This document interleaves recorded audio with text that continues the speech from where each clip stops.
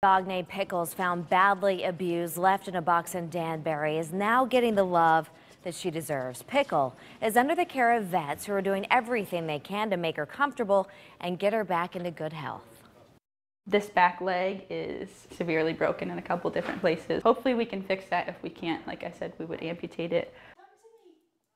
But it is an uphill battle. News 8's Noelle Gardner introduces us to that tiny survivor. A 3-pound Chihuahua has a long road to recovery after she was found left for dead inside this box. This is a story about a sweet teacup Chihuahua who survived horrific abuse against all odds.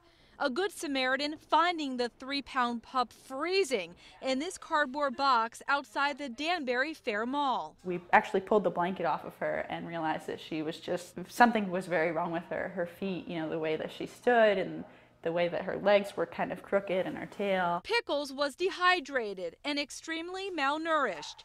She has multiple broken bones, making it hard for her to stand, and a broken tail that will never wag. I would imagine that she was dropped because she's so small, her bones are so tiny. Pickles is about 5 to 8 years old and scared of her own shadow. One of our vets had mentioned that she probably was kept in a crate a lot. That might be the reason why her feet in her front are a little bit funny. Brave little Pickles will have to undergo several surgeries. Her teeth are totally rotten. Most of them will probably come out. And she's going to need surgery on her front feet so that she can walk a little bit more comfortably. This back leg is severely broken in a couple different places, so hopefully we can fix that. If we can't, like I said, we would amputate it. Why the name Pickles? That was the first thing we thought of, and we thought it was cute and funny, and we figured everybody would remember the name Pickles. She's hard to forget, a 3-pound Chihuahua with a big personality.